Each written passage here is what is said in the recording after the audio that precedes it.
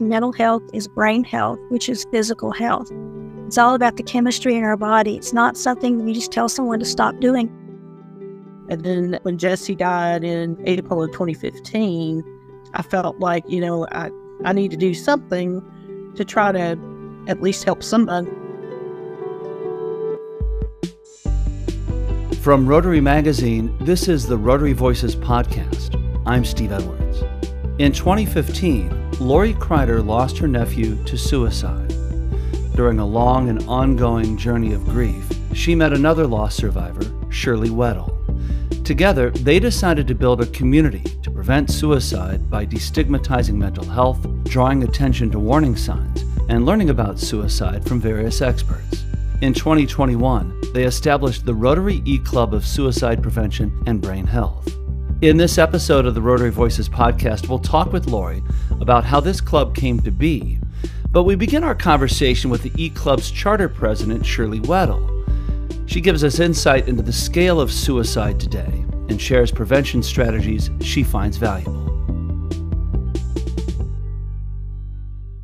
Tell us how you got involved in suicide prevention work in the first place. Well, my husband, Brad, and I lost our only child, Matthew, age 22, to suicide in 2014.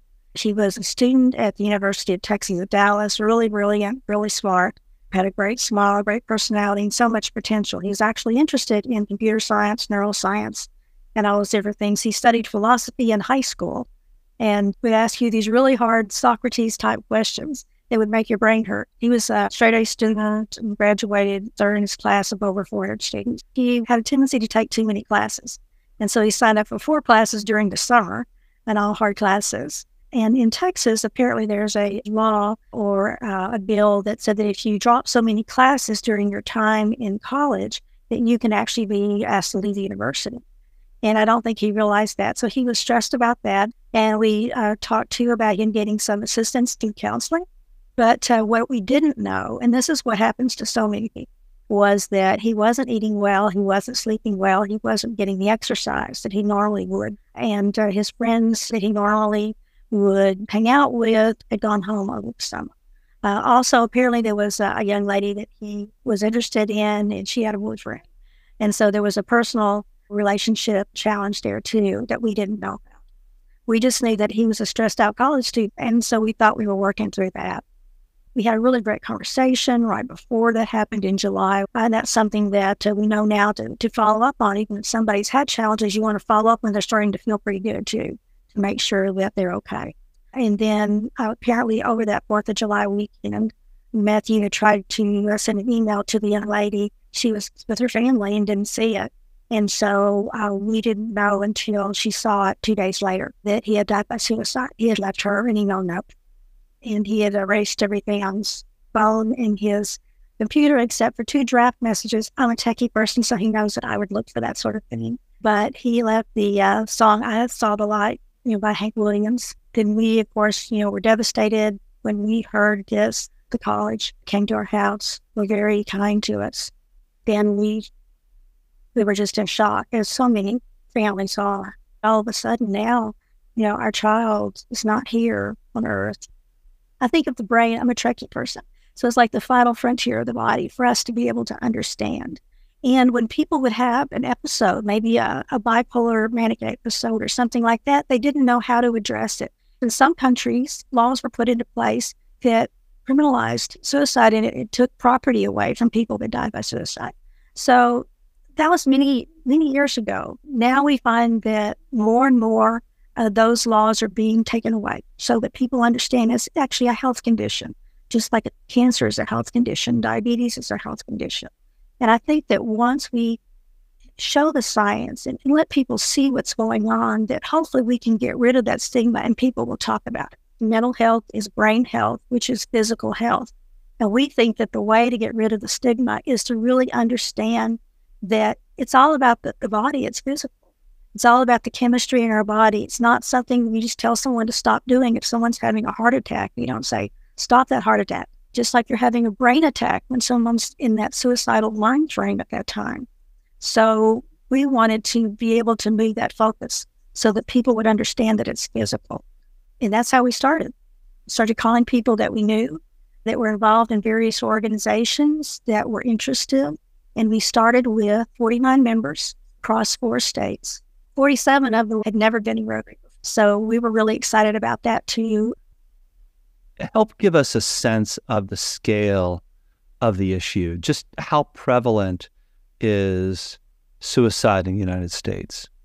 In the United States, around 48,000 people each year die by suicide. 48,000. 48,000. And it fluctuates a little up and down. It did go down for a couple of years, but what you thought, oh, wow, it's going down. That's really great news. But what happened is sometimes in certain groups it would go down, but in other groups, like in our minority communities, we're at higher risk of suicide, those numbers actually went up. So you have to look at the whole picture. Your veteran community is at higher risk of suicide. Retirees are at higher risk of suicide because they lose that sense of identity related to their job and their work and those social connections. I tell everyone that you should go to every retiree and tell them to join Rotary. You have the opportunity to mentor and share and work with people, to volunteer, and all those things are really good for your mental health. So Rotary is good for your health. I'd love to go deeper into a few of these communities and demographic groups that you've just referenced. About 17 U.S. military veterans die by suicide every day, according to the latest statistics. That rate is nearly 60% higher than that of other U.S. adults. What are some of the main factors that contribute to that disparity? When you go into combat, a combat veteran, they often then suffer when they come back and become a civilian with moral injury.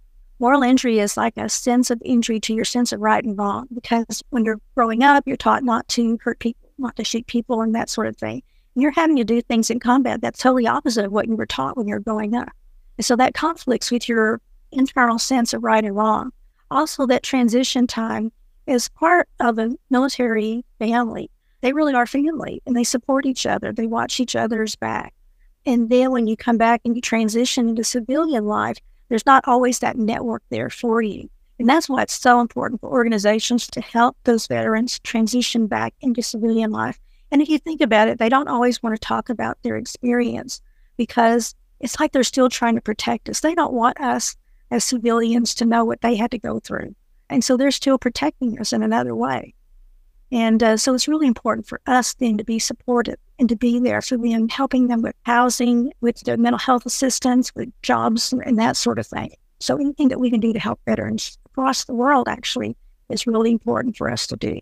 Another community that feels the disproportionate impact of suicide are indigenous peoples in the United States, which have disproportionately higher rates of a broad array of mental health problems, not just suicide, but PTSD, violent substance use disorders. What can you tell us about what's happening among indigenous communities as it relates to these questions of suicide and mental health? There's trauma that goes on insofar as family trauma and PTSD. And so many years ago, many children were taken away from their families and sent to boarding schools and not treated well. And there's been lack of services available to our Native American indigenous communities. It's really hard, too, to find culturally competent counseling. There are not that many people that understand the background to be able to help those that are having challenges. That's another area that we really need to work on, is to be able to have culturally competent behavioral specialists to help those people that do go and get help.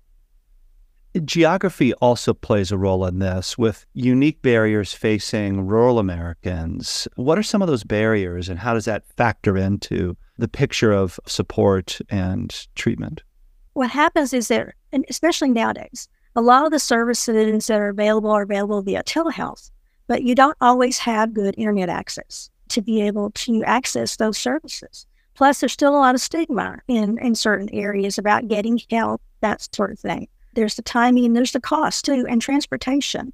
So those are all barriers that we come across. And with insurance and the cost itself, sometimes insurance doesn't pay for it. You may not have insurance, and people just don't always have the money for that. So that's an area we're really looking at. In fact, our Rotary Club, we started the first Rural Mental Health Forum in Northeast Texas this year, and we had over 140 people come from 7 counties. We were so excited. We're looking at additional avenues to be able to get the word out to people, and looking at some non-traditional areas like in barbershops. We try to go places where typically people don't ask for mental health assistance or look for resources, like county fairs, these barbershops, and out in community events, just where people go to have fun. So we're thinking about different areas where we can go to reach out to young people. You spoke earlier about the rising rates of suicide among preteens, among younger children. The latest data suggests it's now the second leading cause of death among children aged 10 to 14, and the third leading cause of death among those 15 to 24 in the U.S. What are some of the biggest causes of mental illness and suicide among young people these days that you're seeing?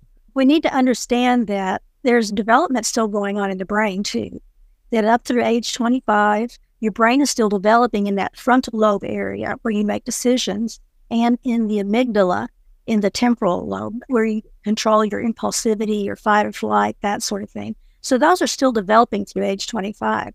So that's part of it. Also, you have certain types of mental health conditions that are more evident in that time frame that make themselves known with episodes and such. Plus, the students nowadays, the young people, have so many stresses, much more so than we did, because, social media is out there, and that can be a really positive thing, but it can also be a negative thing too, because you can't make mistakes anymore, really, when you're a young person, and be able to put it behind you because it's all out on social media. And there's a lot of bullying that goes on. And I think we don't understand too, sometimes those people that do the bullying might need some assistance also because of things that are going on in their brain. So there's a lot of development going on, a lot of stresses related to social media, and even with colleges. Young people now are so worried about what college they're going to get into. And, I need to volunteer this many hours, and I need to do this and this and this. And it really is difficult for them. They're trying to be adults at a younger age with a lot more stresses. Surely within the cohort of young people, we also know that lesbian, gay, and bisexual youth are nearly 4 times more likely to attempt suicide than straight youth. Transgender adults, nearly 9 times more likely to attempt suicide compared to the general population. What can be done to help reduce those disparities? I think what we can do is really talk and try to understand one another, what's going on, and looking at the brain science behind everything. Sometimes there are topics that are hard for us to know about or talk about. We are influenced by what we see on TV, what we see on certain news channels or what have you. But we really need to get down and think about our family members. Just what if the person in that group is one of our family members, and really talk to people and try to understand from their viewpoint what their situation is and to support them. That's the biggest thing for us, to talk and to support each other, because that's what we're all about, to support each other and to try to understand what we don't know. One of the main environmental factors that increases one's risk of suicide is access to lethal means. In fact, having access to a gun triples the risk of suicide. Suicide by firearm is a particularly lethal method, as nearly 90% of firearm suicide attempts in the U.S. result in death, while only 2% of intentional drug overdoses do. So with that in mind, what can people do to prevent suicide by firearm, affecting themselves or other people in their lives?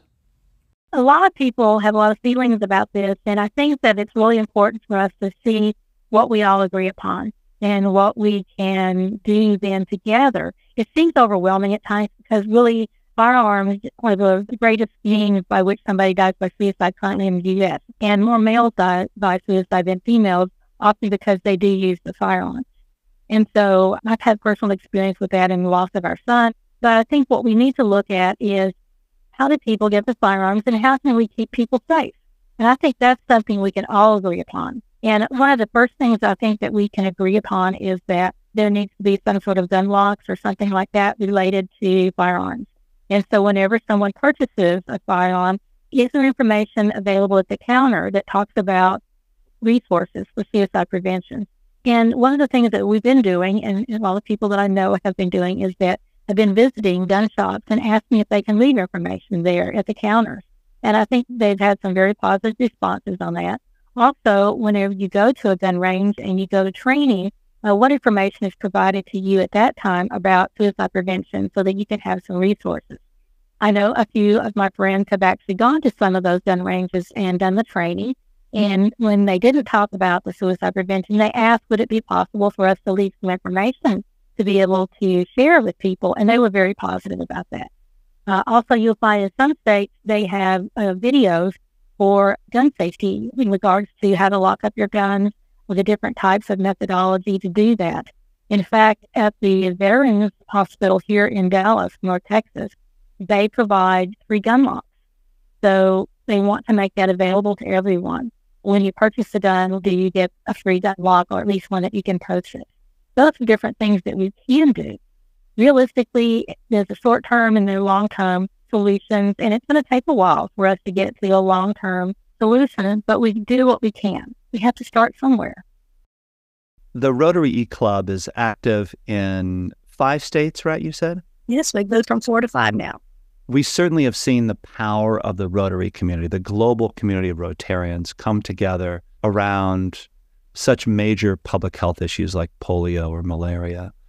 Shirley, what do you hope Rotary might be able to do for suicide prevention and mental health at scale? I am so hopeful. When I learned so much about what Rotary did with polio and to eradicate polio in the world, I think about the over 800,000 people who die by suicide every year. And for every person that dies by suicide, at least 25 others attempt. You think about all of those people across the world. If Rotary's had such an impact in regards to polio, what if we could do the same thing to help prevent suicide? Because Rotary's everywhere with the networks and such kind, caring people. And you think about it, the Rotarians are people you want to have as your friends. Service above self. We know that those are kind and caring people that really want to help.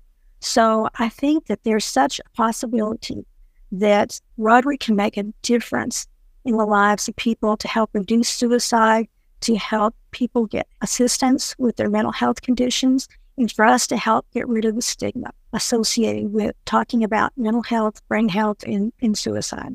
I know that the E-Club has actually helped some members recognize their mental health was affecting them. Can you tell me a little bit about the success stories from within the club itself? So many of us have had personal experiences.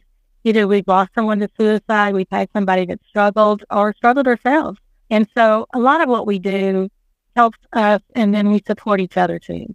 For example, the walks that we have, the suicide prevention walks at UT Dallas, are very personal to me because that's where my son was going to college when he died by suicide. And to be able to have the walks there and to be able to share information with the student body and with the staff there is really impactful. And along the way, we've had people from other organizations, from NAMI that were students there and all, that have been able to share their stories. And I think it's been very impactful for those students. We reach out with others of our members who have particular interests in certain areas to make sure that we support them too, especially on the veteran side. We support each other. And what we don't know about, we learn about. How does one get involved if they want to participate in the Rotary E-Club? Well, you can email us at the spvhrotary@gmail.com. They're welcome to email us or go to our website or our Facebook page. We would love to have you visit. You don't have to dress up to come to our Rotary Club. You don't have to get in your car. And if you have information that you would like to share, maybe a presentation or something about a certain age group or type of mental brain health, please let us know. We would love to have you visit and join us and maybe present to us also. Shirley Weddle is Charter President and member of the Rotary E-Club of Suicide Prevention and Brain Health. Shirley, thank you so much for sharing your story, your insights, and most importantly, for the essential work you're doing. We're grateful for it. Thank you so very much for allowing us to be here and to share. Lori Kreider is the Club Foundation Chair and a member of the Rotary E-Club of Suicide Prevention and Brain Health. As a founding member, she worked closely with Shirley to establish the club in 2021. Tell us a bit more about your nephew, Jesse Cedillo. What was he like? So Jesse was kind of quiet, but he was into a lot of action. He really exemplified a lot of Rotary characteristics. He was service behind the scenes. He was quietly doing things that really most people didn't even know about. The day that he died, he was actually in service. through his church. He had helped pastor with an older gentleman earlier that day, and that was a Wednesday. And so he worked with younger kids there at the church, and he would work with the older ones. They had a family life center there at the church, and he would play games with the older people. But he was doing those kind of behind the scenes and not really making a big deal out of it at all. So he was quiet, but certainly in action, in service. To what extent were you and others aware of the challenges that he was facing with his own mental health? Well, we really weren't aware. Unfortunately, he didn't talk about it. His sister struggles. She talked about it. He didn't talk about it even with her. But, the hindsight is 20/20. And part of what goes with, you always question what could I've done, the dealing with guilt and things like that. But clinical depression runs in my family on my mother's side. My grandmother had clinical depression and had to be on meds until she died in her late 80s. She would start feeling better and go off of the meds and start to tank again. So she just had to stay on those meds until she died. So there's clinical depression, which now we obviously know he did have clinical depression. He also dealt with some anxiety, but he also had some pain issues, some back pain, and he had some sleep trouble. And so serotonin levels can definitely be a risk factor for suicide. So looking back again in hindsight, see that there's not just one thing that's, well, this happened, so that must be why they took their life. It's a combination of things. 1 in 4 people will struggle with some sort of mental health issue in their life, so it's very common. But we tend to think, I must be the only one. So talking about it can really save lives. What inspired you to do this work in the first place?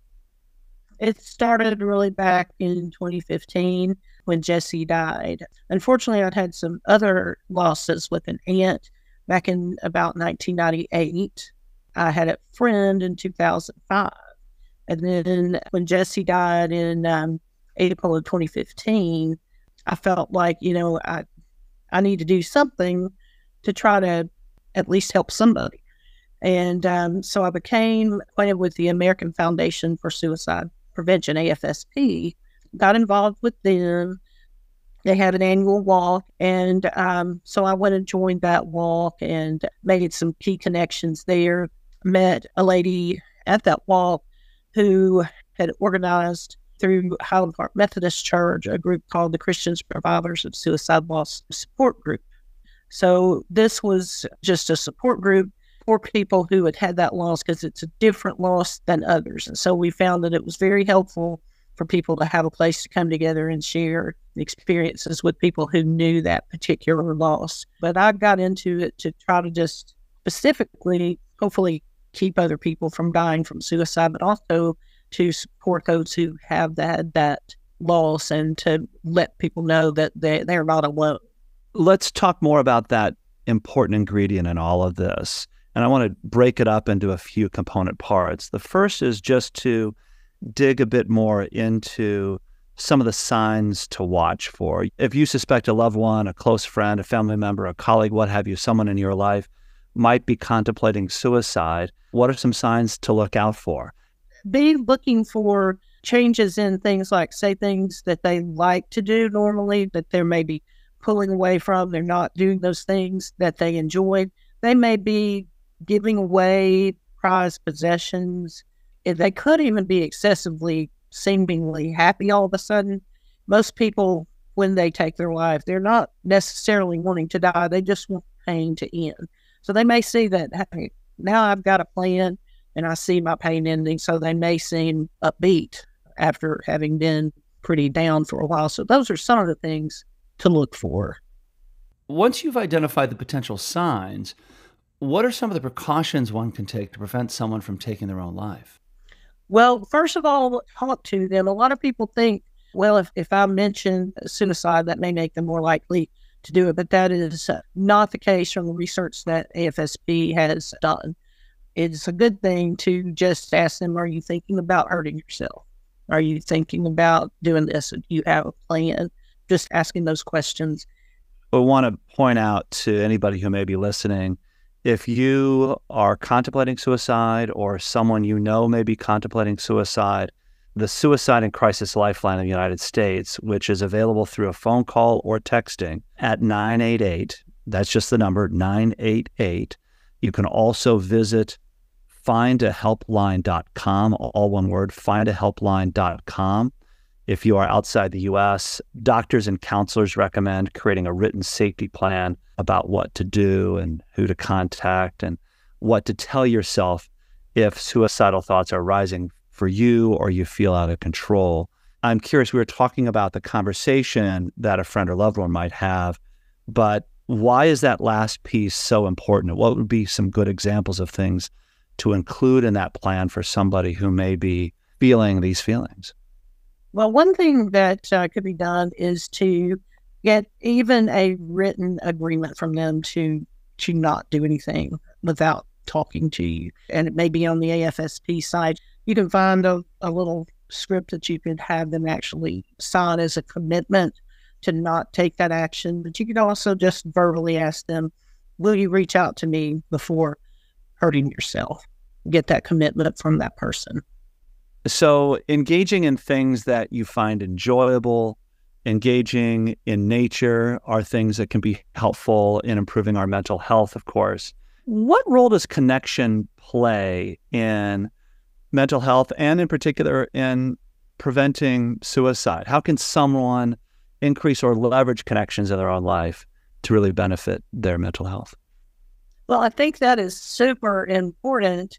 And the best possible thing that I can throw out there for a super way to connect is to get involved with Rotary. It can be in-person clubs or it can be in an e-club like our club. One of the really cool things about Rotary is that once you are a member of Rotary, you're then free to visit any Rotary club around the world. So you're part of the Rotary family, but you're also involved in service. And service is very good for the mental health anyway. Get your mind off of your problems and helping someone else. That can be extremely beneficial. And then you're serving with people who have that same desire. So it's a great way to connect and make meaningful relationships with really awesome people. So that would be my highest recommendation. But, getting involved in other groups that are doing things that you like to do, that you enjoy. So if you like hiking and you want to get involved in hiking groups, then that can be a great way to get connections. You mentioned Rotary and the work that Gordon McAnally is doing to raise awareness, but you, of course, have also been central to Rotary's efforts. In particular, you've been very involved in the Rotary E-Club of Suicide Prevention and Brain Health. And I'm curious to know, how did that club come to be, and how does it actually implement its work and mission? So it came to be with the opportunity for clubs to form based on a cause versus a location. So at that point, past District Governor Linda Elliott, maybe you should look at chartering something for the mental health. So we came up with this idea of suicide prevention and brain health, because basically mental health is brain health is physical health. So we wanted to focus on that piece. And I was connected with Shirley Weddle through the AFSP. So I reached out to her to see if she would be interested in doing this. She was very passionate about jumping on board. And tell me a little bit more about the members of the E-Club. Who are they, and what are some of the stories that stand out for you? Many of those members are directors or very involved in organizations that support this initiative. But we also just have people in general that have either lost someone to suicide or maybe they struggle themselves. We have military veterans that are involved. And as most people know, suicide is a major issue with our military. It's said that it's 22 veterans per day die by suicide, but they think that's underreported, and it's probably actually higher than that. So many of our members are military veterans. Lori, one of the things that we haven't talked about is just the way in which we can be thinking about our own mental health. And one of the things that experts emphasize is the importance of daily habits that can improve our own mental well-being. I'd love to close this conversation by giving listeners some of the things they can immediately do to help diminish depression and anxiety and protect their peace. What are some of the things that you recommend for others or may do in your own daily life to protect our mental health? Well, I would recommend carving out time to do things that you really enjoy. And, even if that's just 20 or 30 minutes, to focus on that can be very helpful for myself. I love to get out in nature. And if that's only 20 minutes, then that's okay. Many days I may have an hour or 2 or 3 out in nature, out in the woods on hiking trails. There's quite a bit of benefits from just being out in nature, breathing that forest air, bathing. That comes from the Japanese term of Shinrin Yoku. And back in the early 80s, the Japanese sent business people out into the woods, and as they would go in, they would do a little mini psych evaluation, and they would measure things like cortisol levels, heart rate, resting heart rate, blood pressure, and things like this. And then they would measure them coming out, and they would see those levels drop. It doesn't necessarily have to be out at a national park or something. You can even maybe do that in your backyard. If you have physical limitations, you can't get out into the middle of the woods. Just sitting out and breathing that has more benefits than we can realize. But for me, the seeing of all the beauty out in nature, the smells that you pick up while you're out there, it just really brings some relaxation to me for sure. Lori Kreider is an advocate for mental health and suicide prevention. She's a Rotarian, having joined Rotary as a member of Rotary Club of Dallas Uptown in 2010. Now based in Alabama, she is a member of the Rotary E-Club of Suicide Prevention and Brain Health. Lori, thank you so much for this conversation and most importantly for the important work you do. We greatly appreciate it. Thank you. I appreciate the opportunity to talk about it. This episode of the Rotary Voices podcast was produced by J.P. Swenson and edited by Wen Wong, with production by Mike Novak. If you enjoy this podcast, please rate us 5 stars on Apple Podcasts and Spotify and share it with your friends. The Rotary Voices podcast is produced by Rotary Magazine, the official monthly publication of Rotary International. I'm Steve Edwards. Thanks for listening.